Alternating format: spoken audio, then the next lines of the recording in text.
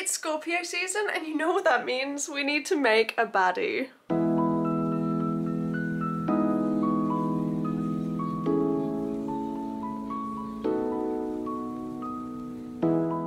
If you happen to like true crime, you might already be aware that there are a lot of Scorpios that do bad things. So naturally, that's where I went. We're kind of creating a villain here. I've got my tea, we're in the same sketchbook as last time, let's do this. Honestly, there isn't too much planning for this one, but I think we'll be able to piece it together. Oh no. Is this gonna fit? Well, we're off to a fantastic start.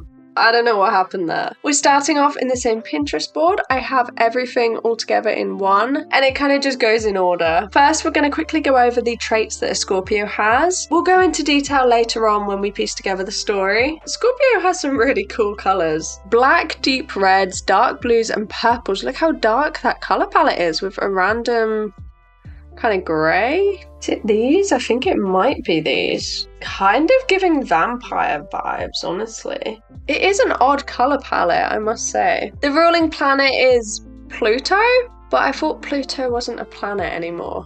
Okay. Oh, the crystal's obsidian, that's cool. It's unnecessary for what we're doing, but it's cool. And the element is water. The most important part of Scorpio, which is kind of self-explanatory, is the scorpion. Okay, is that kind of like a scorpion in a simple form? As guessed, the Scorpio has some quite big weaknesses. Whilst they are passionate and persistent, charismatic, resourceful, they do have some bad traits. Scorpios are obsessive, secretive, vengeful, suspicious, and violent. Which is why they make great serial killers. Okay, I know I've done quite a few negatives, but when you compare this to Virgo or Libra, they are pretty bad negatives. Let's have a little look at some art inspiration now. Starting off with this really cool design. I love the background, I love the simple colours. This one is similar. We've got a character, but they've kind of included like claws here, which looks really cool. Another one, there's quite a lot actually for Scorpio. I love the hair in this one. Okay, so I saw this picture of a scorpion from overhead, and do you know what I thought? This turned upside down kind of looks like it frames a face. Like, could these not kind of be curtain bangs with the hair on top? That's what I thought of. Okay, I saw this photo come up and I thought, if that doesn't represent a Scorpio, how terrifying does this person look? Their hair's going to be going up into a scorpion kind of ponytail. It's going to look a bit crazy, but a big bold lip. Somebody that is so attractive, they're kind of scary. That's what we're going for. This character is non-binary, so we're going to want to get both the feminine and masculine features there. I want to keep the bold lip, but they could wear a suit to look even more scary. I really like this pose. I think it is intimidating, so I'm going to do this. The face is going to have a lot of eyeliner with a red lip, and it's going to look a little bit more like the other person. Oh, that's cool. We're gonna save it. And then we kind of need like siren eyes. I mean, I think they're pretty intimidating. I have no clue how the hair's gonna go, but I guess we'll figure that out. Okay, the hair, the bit I've been putting off. I don't know what I'm thinking. I'm thinking kind of like, so it needs to be kind of like that. Going into 2 points there might be a little bit better. That. Yeah? Is that super extreme? Is that kind of dumb? Probably, but we'll give it a go.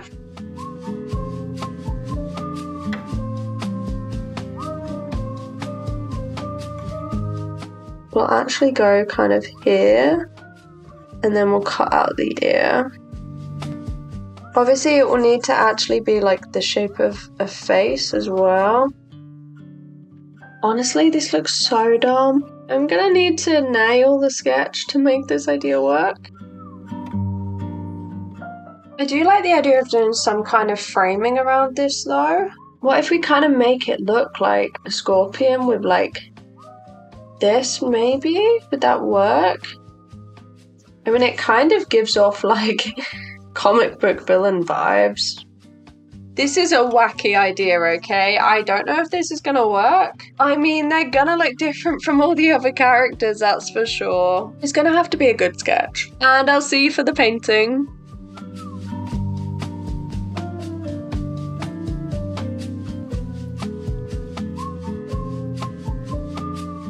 If there's one star sign that's been requested or looked forward to the most, it's Scorpio. People are fascinated with Scorpio, myself included, and those who are Scorpios are proud to be. So, let's explore what makes this star sign so enticing. Scorpio is the 8th astrological sign, depicted as, unsurprisingly, the scorpion. It's a water sign, which makes them emotional and sensitive. All water signs are empathic by nature. Its ruling planet is Mars, the god of war and victory in Roman mythology, though recently it's been associated more with Pluto, god of the underworld.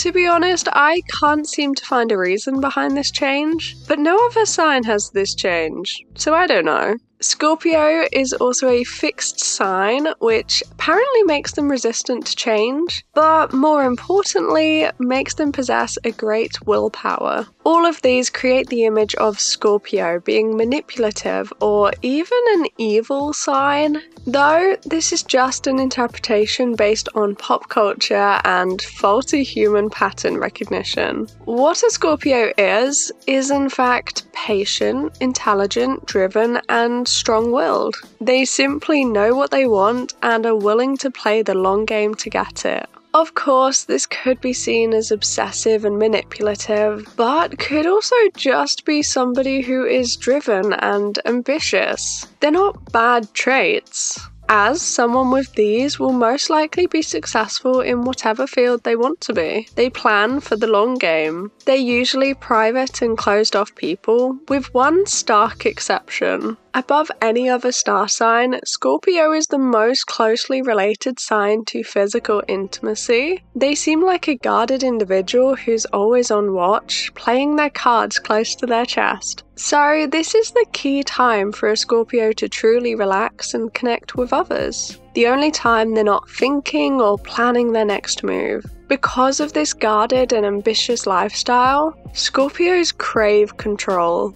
They are meticulous about everything and wish to control everyone and everything around them as much as possible, which again feeds into these negative opinions, when another interpretation is that they just want security. Fictional Scorpios are exactly who you'd expect, to the point where you wonder which idea came first. The characters who are Scorpios are made to be Scorpios because they are ruthless and ambitious. But because of this, Scorpio is then associated with these traits, meaning more characters that are ruthless and ambitious are made into Scorpios. This media cycle is only seen with Scorpios and Geminis. It's an odd cycle. Miranda Priestly from The Devil Wears Prada, a highly ambitious woman always thinking steps ahead of anyone else, who will do anything to keep her position, to the point where the very title of the film is naming her the Devil. Tommy Shelby from Peaky Blinders, Bruce Wayne, Black Widow, and even Patrick Bateman from American Psycho. Are these characters Scorpios because of who they are, or is it the other way around? Speaking of Patrick Bateman, Scorpios and serial killers are often linked, especially by the media. This may be due to their traits, but research shows limited linkage between star signs and serial killers. There isn't one standout zodiac for serial killers. However, water signs are shown to be the most common zodiac signs amongst serial killers. Cancer, Pisces, and Scorpio account for 28% of all killers analysed. But the most famous serial killers are pretty much spread all around the calendar. The son of Sam was a Gemini, Ted Bundy a Sagittarius, and John Wayne Gacy a Pisces. Granted, Charles Manson was a Scorpio, but there isn't much connection. Scorpios have big traits and make for a good story. So, shall we meet Scorpio? Scorpio and Teres was born into wealth and comfort. Their family weren't exactly royalty, but they might as well have been. Their great-grandfather made a name for himself as a sellsword, making enough money and reputation to retire while still young and healthy. By the time of the Long War, he had set up a guild of mercenaries and sellswords, which made a lot of money.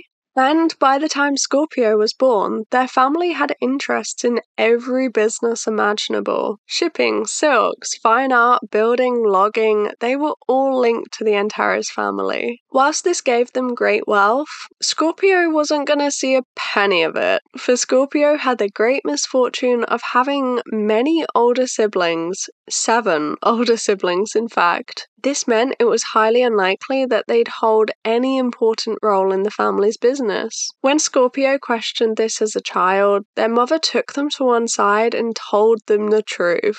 They'd never go hungry nor go wanting, but if Scorpio wanted more in life, their only option was to marry someone rich. Scorpio did not like hearing this. Hearing that the only way they were going to go up the ladder would be to give up their freedom and identity. It was not acceptable. Determined to avoid this fate, Scorpio worked hard at their studies, like extremely hard. They were fiercely intelligent with a natural gift for numbers, able to deal with complex ledgers and business transactions. Scorpio made sure that their father saw exactly what they were capable of, and soon enough, they were helping out in the business. At just age 12, they were given an incredibly small role helping with the accounts for the property the family owned in town. Scorpio saw this as an opportunity, a way to get out. They noticed that almost half the tenants didn't pay on time, and over the years, the family was losing out on a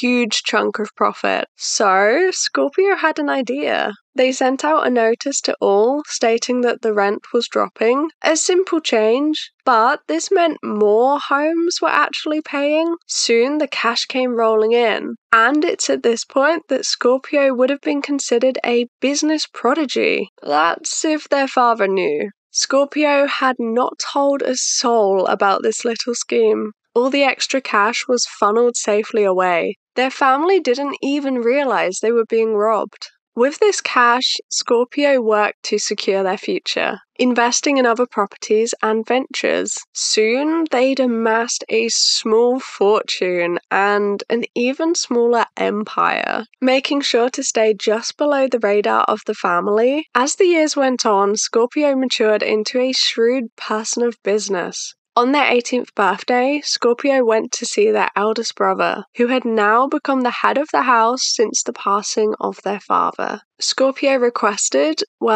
demanded, a more important station. Quite simply, they wanted to be in charge of all financial decisions for the family business. All investments, purchases, sales, and charters were to be approved by Scorpio. In their eyes, they were more than capable of this, and much more. To the eldest brother, though, Scorpio was seen as arrogant and entitled. He just laughed, encouraging everyone else to join in, and soon they were all laughing at poor dumb Scorpio. He told them to just keep to their books and leave the important matters to the men of the family. And once more, just like when they were a child, Scorpio was told they were never going to be important. The fortunes of the family turned over the next couple of years. Ships and caravans started being raided, and no matter what protection they paid for, it wasn't enough. They were outbid and outmaneuvered on trade agreements. Stores and homes were bought out by other merchants and landlords. Even the guards, who could always be relied on to turn a blind eye when needed, were becoming a nuisance. The coffers of the Antares family were beginning to run dry. Soon, the eldest brother had no choice. He reached out to a mercenary group and asked for their services.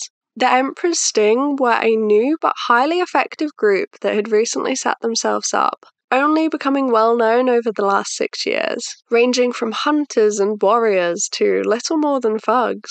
The mercenary group were hired for aid, and they worked like magic. All the troubles of the past couple of years were dealt with overnight. Sure, these new mercenaries soon held more power in town than the guards, and sure, they kept asking for more payment, but this was worth the price. The eldest brother was securing the family's future. All could see what was going to happen, but none could make the arrogant family listen. The Emperor's sting was soon asking for more than the family could afford. Property was being handed over, trade and goods sold, all to pay for this protection. Soon, even that wasn't enough. The Antares family was given a notice. The leader of the Emperor's sting would be paying a visit to renegotiate. The brother knew it was all over. The family waited for their end to come, to see who had pushed them over the edge. Everyone was gathered in the main hall awaiting their fate. The door barged open and 20 armed guards entered the room. They wore dark armor with flashes of red and purple. The guards were all dressed identically in high-quality steel, no matter their gender or ethnicity. Nothing but the finest weapons and cloaks. They were there to show the wealth and power of their leader, and to remind the Antares family just how little they had left. The guards parted to allow one more to enter.